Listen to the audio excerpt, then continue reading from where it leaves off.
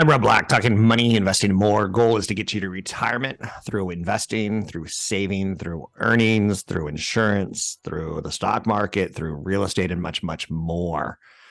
I love tech stocks. They tell great stories. This is starting to be earnings season. I love the bank stocks. They give a good reflection of the economy. A lot to digest. The Biden administration is extending the COVID-19 public health emergency as highly infectious Omicron XBB.1.5 is starting to spread. Worthy of note, is this panic worthy? No. We've extended the public health emergency, which runs every 90 days since ultimately January 2020. So this is nothing new. But yeah, will we have another infectious disease in our lifetime, and will we be better prepared to handle it? I hope so. I think a lot of great technology in healthcare has been accelerated due to COVID.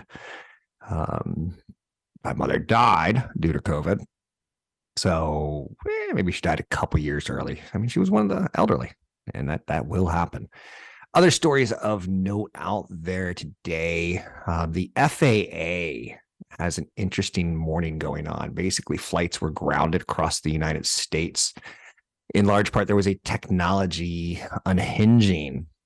The FAA has lifted U.S. ground stop after the outage delays thousands of flights. I bring up the Omicron and the FAA as these are things that can happen any day ever, and you get surprised on Wall Street. No, there's always going to be something out there that pops up. It doesn't mean that we go to zero. It doesn't mean that it's a roller coaster. It doesn't mean that it's rigged. Joining me now, Tony Mendes with Bay Area Loan Source.com, host of a show, The Real Estate Report, here on KDOW. You can hear him today, I believe, at 2 o'clock and tomorrow at 6 p.m. One of the top stories of the day, Tony, is mortgage refinance demand surges as homeowners take advantage of lower interest rates. As a home lender, are you seeing that? Good morning. I think that story might be a little bit aggressive. Rates really aren't changing that much where it's going to have this mass, set of applications to refinance. But we are seeing people locking in on the dips, and we do see some big swings. 6.5 to 5.75, or 6% to 5.5. That's kind of what people are looking for. And when that does happen, people are jumping on those lower rates when they do happen. 1 year ago today, the rate was 3.52%. How things change, Mr. Mendes? Is that not a true statement? How things change? Yeah, it's we hit a 22-year low on applications. I think it went back as far as it was tracked. So it's refinance is going to be tough for a lot of people, but people are still going to need to take advantage of the lower rates. A refinance and look for those lower rates. So shopping for a good rate still makes sense. We're doing a transaction right now where a couple is separating and they need to buy the other person out, and they need a refinance to get the money out. So there are reasons why people will still need to refinance, even at the rates where they are today. Interesting that you mentioned that, because that's one of the very first stories I found in Wall Street 20 plus years ago, was that women into the divorce tend to take the house because the kids know it. It's the school district. It's their friends. And I kind of was controversial because I said split everything 50-50 and move on. It's interesting how financial planning interweaves with real estate at times. Let's talk about home seller concessions. I bought my home 18 months ago. You got me an amazing mortgage.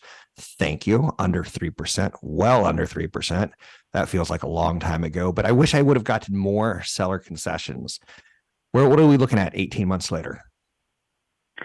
18 months later, we're more towards a buyer's market, which means that sellers are going to have to do what it takes to get the buyer's attention. In a lot of cases, they're dropping the price, but in some ways they don't want to do that, so they're going to give concessions like, I'm going to give you 1% or 2%. Maybe it's a dollar amount like $10,000, and then it's up to the buyer to do whatever they want with it. And in many cases, when you have higher rates, they go toward, like we are right now, they go towards what they call temporary buy downs, which can give them like a 1 or 2 year reprieve on rate by like 1 or 2%, or they just buy the rate down, or they just put it towards closing costs with the hopes of refinancing later. So sellers are a little bit more open to these types of concessions just to get their house on the market and get some traction. It's interesting that we talk about that because I've done probably 6 or 7 transactions with you minimum in the last 20 years. And every time I go, do I buy down points? Do I buy down points? And I would say a majority of them, I wanted to buy down points to get a lower payment over time. And then ultimately I sold that mortgage or sold the house later, and I didn't really need it, but it gave me a little peace of mind. Something to be said for peace of Well, mind. in the buyer's market, having the seller give you the money to do it is a little bit more palatable. Okay. And I think that's what we're talking about here. Good, good. I'm glad you know your stuff because I'm glossing over it and you're in the details. Let's talk about Bay Area home prices and making it or breaking it. Home prices are dropping in the Bay Area again. In the last, I would say 10 months, I've looked at my home peak in Zillow and Redfin valuations in the last 10 months. Every month they send me a report like houses in your neighborhood sold for a little bit less, houses in your neighborhood sold for a little bit less, houses in your neighborhood sold for a little bit less. And it feels like I'm on a losing streak. I feel like I'm blackjack like 8, 9 months in a row of flipping, and the dealer has 21. What are you seeing in Bay Area housing prices? That's exactly what we're seeing. Sales are low. Okay. Buyers are, there's not a lot of them right now looking. So everything's kind of anemic. I keep using that word because it's what it really feels like. We are seeing prices drop. We run something called an AVM. It's a valuation kind of done through, sales. There's plenty of places that can do these. We run them over and over and on some of these properties, and we're seeing about 10% from mid last year till today. And we do these for people who are looking for equity lines, because if you get an equity line under $250,000, in many cases you don't need an appraisal, but only if they have what they call high confidence on the value. But now that's pulled back. So not only is the value dropping, the confidence level of that value is dropping. So we're seeing that across the board. So tax season's here. Self-employed borrowers and those with income properties need to pay attention to net incomes. How much more difficult is it to get a loan as being self-employed? And we're starting to run out of time. It can be. When you're W-2 to use your gross income, when you're self-employed to use your net. So a lot of people who are self-employed enjoy those tax deductions, but that also changes their net amount much lower. So it's really important that you pay attention to that net number.